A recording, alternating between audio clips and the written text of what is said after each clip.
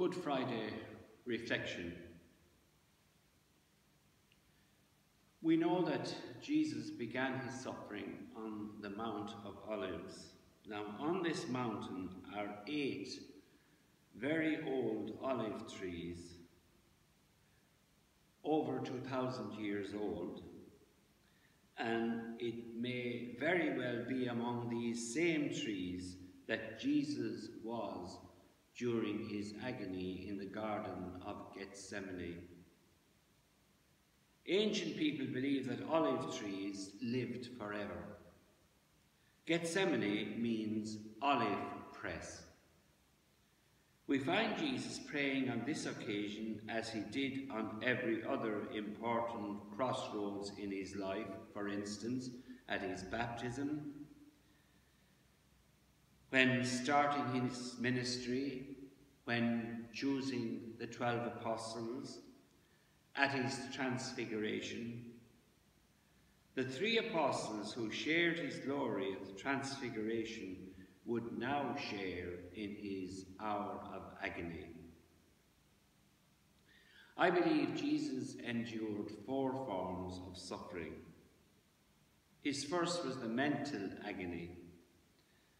Just thinking about the physical suffering ahead was terrifying. Crucifixion has been called the cruelest form of suffering ever devised.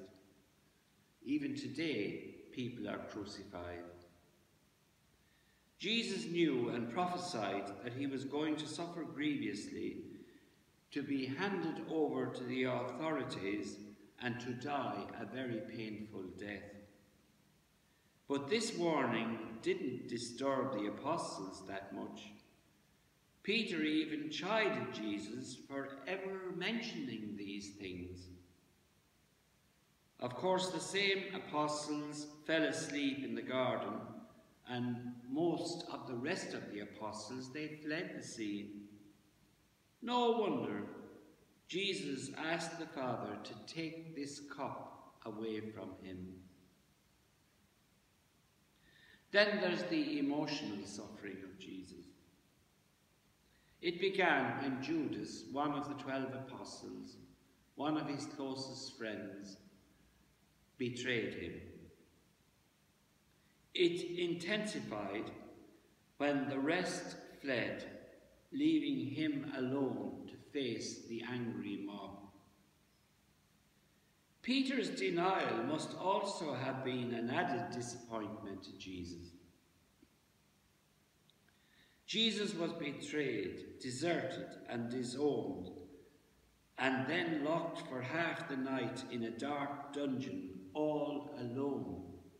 A bit like people are experiencing now with the coronavirus. The words of Psalm 41 are now being fulfilled. Even my best friend, the one who shared my food, has turned against me.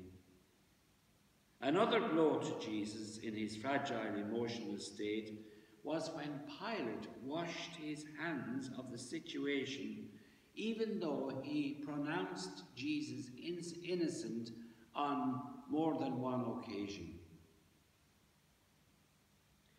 Then there's the physical suffering.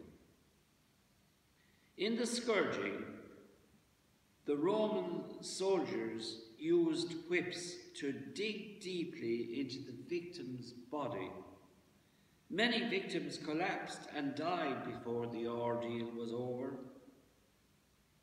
And as he was being crowned with very sharp thorns, the soldiers also mocked him and spat on him and ridiculed him for claiming to be the King of the Jews, while at the same time hitting him very hard on the head. Like all criminals, he was forced to carry his own cross to Calvary. So painful was the journey that Simon of Cyrene was enlisted to help him. Jesus drank the figurative cup of suffering to the dregs.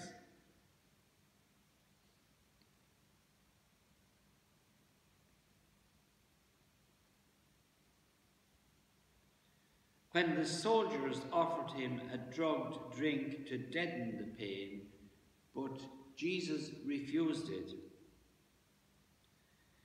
Even though the pain of crucifixion is excruciating, criminals could be hanging there on the cross for days before they died, even for a week. Many often died of hunger and thirst. Many became stark raving mad. This is the type of suffering which Jesus endured for our sake.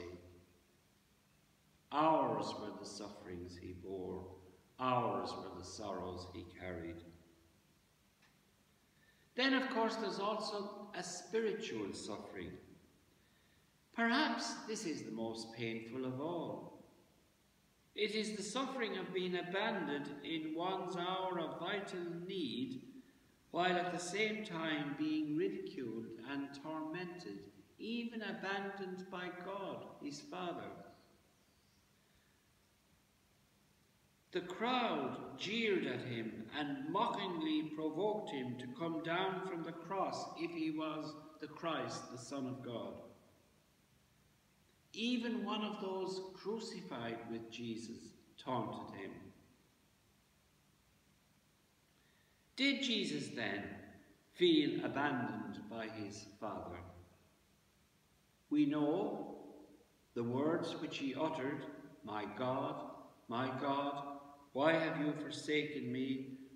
are actually the first words of a psalm. So Jesus was actually praying the Psalms, and it's Psalm 22. And if you pray it to the end, you will see how low spiritually Jesus must have felt. But Jesus, in the end, he prays another psalm.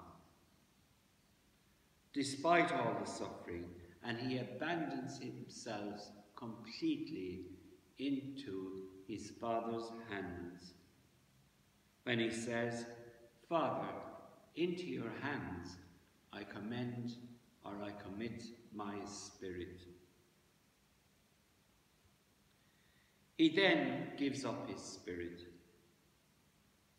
Perhaps we could sum up this reflection with a quote from St. Andrew of Crete.